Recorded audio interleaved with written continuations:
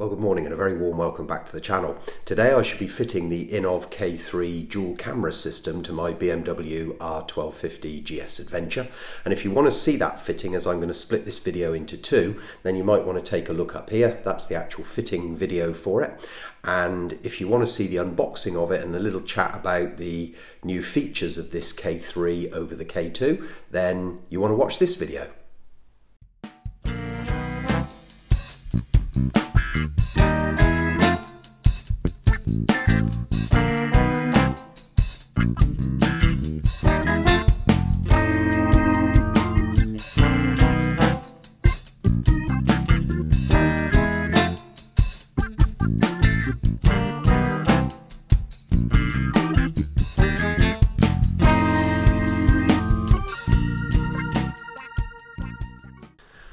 Okay, so here we are then with the unboxing. As you can see, quality box, and generally it follows that quality is quality. I purchased my first K2 and I've been very happy with the quality, although quite a few features in this particular new device, which we'll go through both in the unboxing and while we're working on the bike, you will see quite a few features have actually changed and been improved since my original one. So let's take the box off. It's got a card in there from innovv.co.uk with their support number and everything else. The one thing I would say, can't talk globally, but certainly from a United Kingdom perspective, the team at Innovv UK have been very, very good. And then inside we've got all of the components separated off in this little foam block. So if we just push all of these out, I think I should mention to you, this is a pre-shipment sample. This is now in March and it doesn't go on sale until April, so this isn't packed exactly as it should be, and bringing it freshly out the box, but I'm sure you'll get the gist of it. Obviously we've got the two cameras, front and rear, identical cameras. There's no difference between either of the cameras apart from I think one of them may have a slightly different length of cable, but we'll go into that in the fitting video. The actual DVR itself is smaller than the old one I certainly recognise from here, which is good because it has a very small space to fit in on the BMW. The other thing I do notice is the original unit had plug-in sockets which had little thumb screws to hold them in. This looks now like it's actually hardwired in, and we'll go through that once we get it out of the box. Here's the GPS, which looks identical to me, and then the new product, one of the two new products in the K3, is this handlebar mounted control switch, and I think that's a really good additional feature.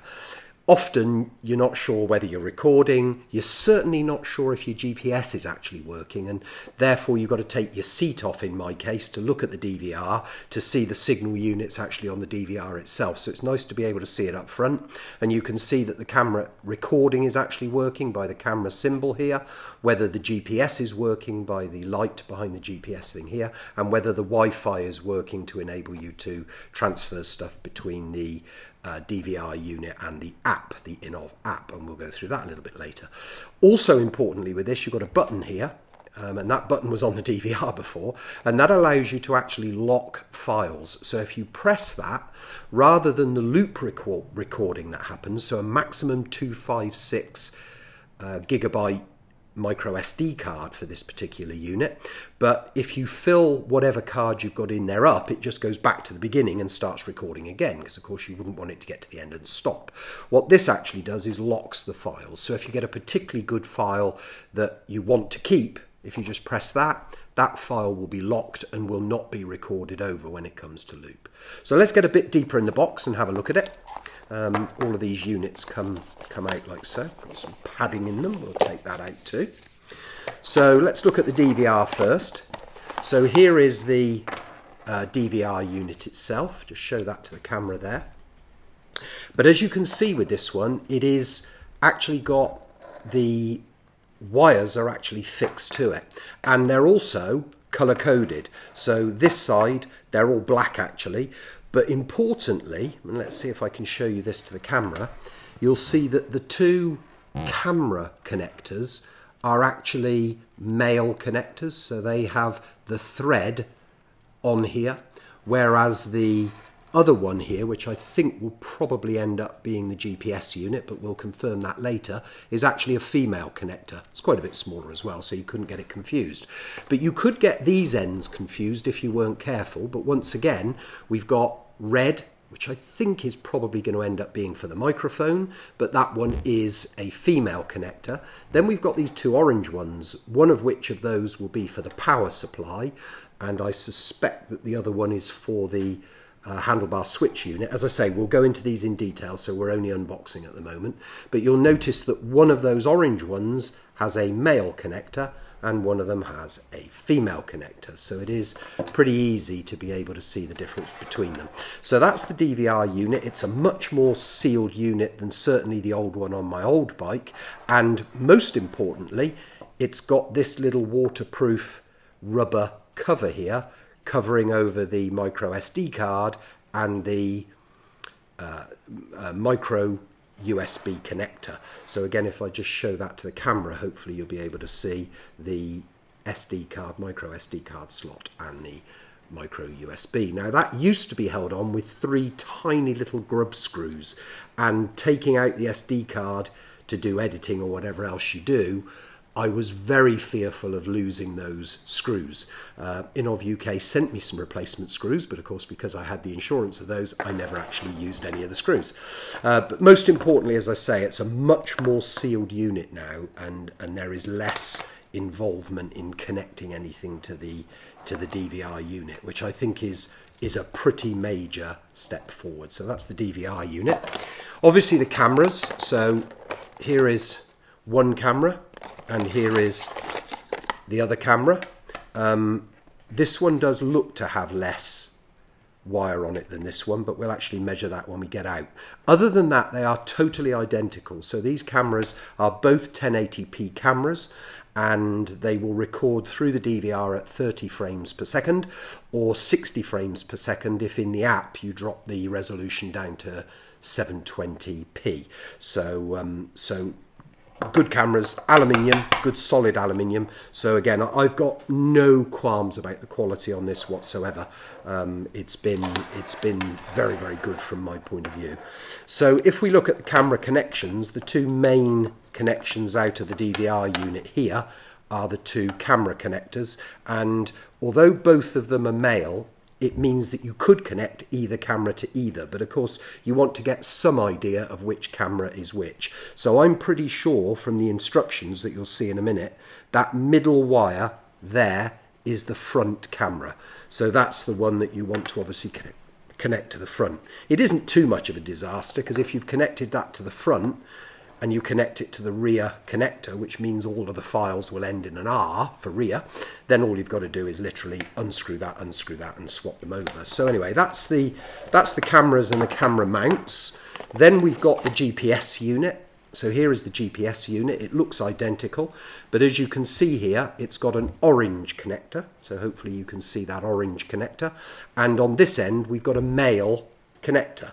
So again, whilst you may think there's an awful lot of orange connectors, it can only go one way, and that is, without putting too fine a twist on it, male into female. So it can only possibly connect with that one as long as you realise that it's meant to be orange. So that's the GPS unit. And then we come on to the two new parts. So here we have an external microphone. It comes with a foam wind sock on it and a tie clip so that you can clip it somewhere. When we get out to the bike, we'll see where we want to position that. But as I thought, it's the red connector. So the red connector will go to the only red connector. You can't make a wrong decision here. So that's the external microphone. And then lastly, we've got the handlebar mounted switch. So just to look at this in detail, it has the GPS connector here. It has the recording light here and the Wi-Fi light here, and then the little button which you can hopefully hear that will freeze the file recording. And then that one is the black connector, and it's small and it's male. So if we look at that, that is the one that will go into the female on the other side of there. So quite honestly, you cannot make too much of an error with how you connect these up. So the only last connection that we've got to make then is the DC converter. So here is the DC converter. I think I'm just going to slide all of this aside for a moment so that we can see this clearly. And then we can see that this has a red lead, goes to the red on your battery. It has a black lead, which goes to the black on your battery. And then it has a ready stripped yellow wire, which will go to the switched wire, which I'll be running actually from my CanSmart unit, but that should be connected to anything which is triggered by the ignition, so lights, indicators, that type of thing. Anything you cannot switch on the bike until you have the ignition switched on, but we'll show you that a little bit later. It has a fused live feed, so inside here is a blade fuse, like so, and so that's protecting the entire unit. And then you can see that this has the other orange connector. So if we just bring the DVR back into shot, you can see it's a female on this end, so it must be the male connector on the actual DVR unit. So again, it's impossible to make it different. One other thing that I do like on this, which wasn't on my original one, is on the back side of the DC converter here we now have a blue light, and that's good in as much as if you don't get any lighting from the unit itself, you can trace back to see if you've at least got power to the DC converter, the 5-volt DC converter, at that stage, if you like, before it moves through to the bike. So lastly in the box, and I won't open this in full because we'll do this more when we get out onto the bike, but there is a packet of mounting hardware, and let me tell you, I've never found a shortage of mounting hardware, even in the original boxes, and this mounting system has much more detailed blocks and boxes in it, so consequently I'm pretty confident that we won't have any issues here.